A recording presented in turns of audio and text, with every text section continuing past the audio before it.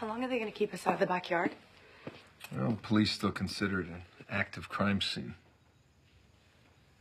Well, what's going to happen when the tape comes down? How would you feel about selling the house? I don't know. Well, think about it. Yeah, but when you sell a house, don't you have to inform the buyer of things like mold and termites and dead bodies? Well, you might have to knock a few thousand off the asking price. Yeah, life is full of sacrifices. Stay or go. We're finished with that family.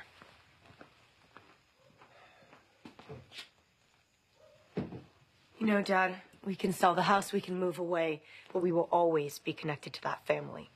And you know why. Sometimes complicated problems have simple solutions, Spencer. Melissa thinks that Jason killed his mother. That's for the police to determine. Well, it's not her job to point them in his direction. What do you want me to do? Stop her. Spencer, anything that gets the police to look anywhere other than this house is a good thing. For all of us.